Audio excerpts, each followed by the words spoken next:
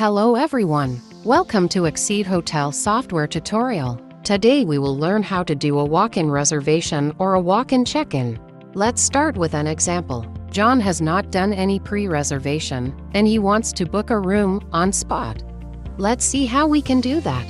After opening the application, go to Stay Overview. You will notice all the room bookings done on different days.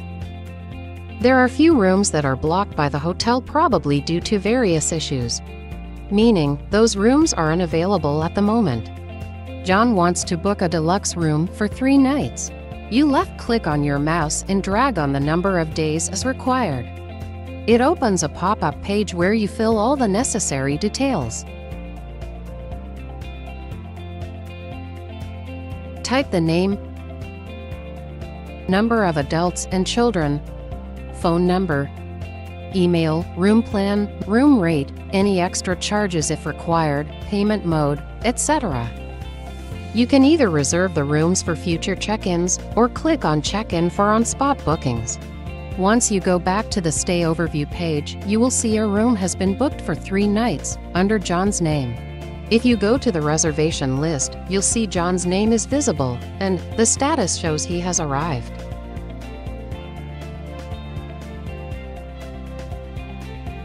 Thank you for watching. Don't forget to like and subscribe.